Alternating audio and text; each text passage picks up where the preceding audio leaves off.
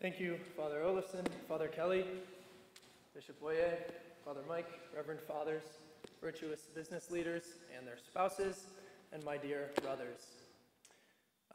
If any of you are familiar with the HBO series Band of Brothers, and previously the book, you'll know the great dichotomy that is drawn between Lieutenant Spears.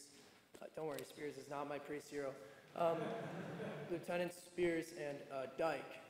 And the difference is that Dyke is afraid to make any decision at all. And this is the aspect that sticks out to me the most about my priest hero, Father Dan Westermann, of the parish of St. John the Baptist in Ypsilanti. It's his willingness, his courageous willingness to dive into uncomfortable decisions, hard decisions to be made for the good of his flock. And he makes these decisions, guys, because he loves Jesus, and he wants his flock to be with Jesus. So I just want to share with you a couple of stories. One story is kind of just funny, actually, but so my parish is in a pretty rough city, Ypsilanti. It's not a terrible, awful city, but it's not the best.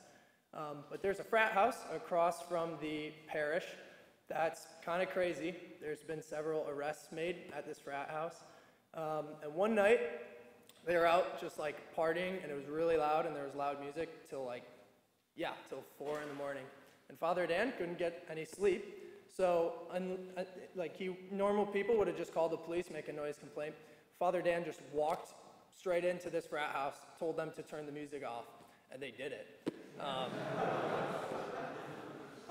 Another story, if any of you are, which I'm sure you are aware of the absolutely disgusting proposal that was passed last year, Proposal 3.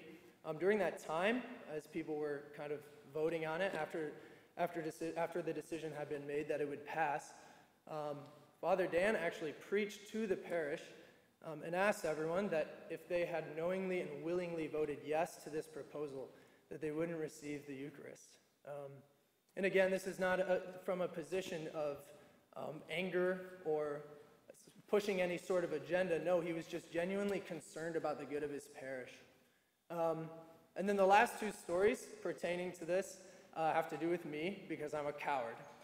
So before entering seminary, I basically was just doing the best I possibly could to live my own plan, to do what I wanted to do. And so it was about May. No, it was February. No, it was May.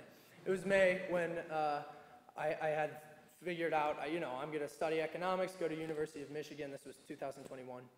I'm going to go do these things. And so I had spiritual direction with Father Dan. And I, we were walking, I was telling him about this, and he said, "Great, is that what you want to do?"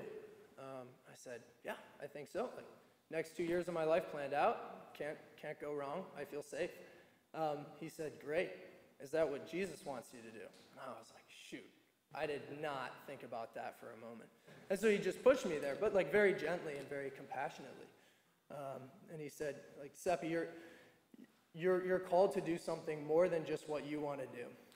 You're called for more, and you were made for more. You were made to give yourself totally and completely to Jesus."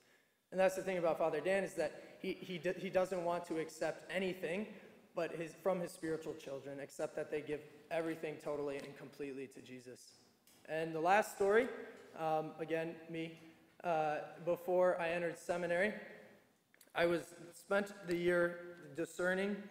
It wasn't very good discernment. I wasn't taking it super seriously. And as is evidenced by the story, I had met a beautiful Catholic girl, and I figured, you know what, this is it. Let's just get married. I've discerned. Done. I'm good, Bishop, don't worry. And so I remember meeting with him, and I told him this, and he was like, hold up. He was like, let's slow down, basically. And he was like, let's not call it discerning, okay? And he basically, right then and there, he was like, we had a planned kind of spiritual direction group that we're meeting every couple weeks. And it was coming up that Saturday, and he said, "I'm not going to tell you can't go to this meeting, but it wouldn't be very helpful to you at all." So right then and there, in that place, he just said, "So you can either end things with this girl and go to that meeting, or you can not and stop going to the meeting. And right there, he was like, so what's it going to be? Like, make your decision, dude. I made my decision. So I would literally not be here if it weren't for him and if it weren't for his willingness to just enter into the fire.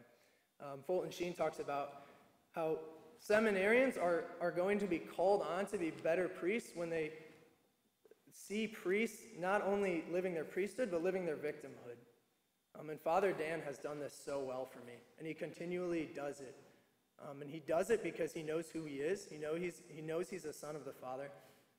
And all he wants is for his children to be with Jesus.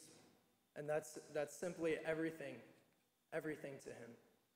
Praise be Jesus Christ. Amen.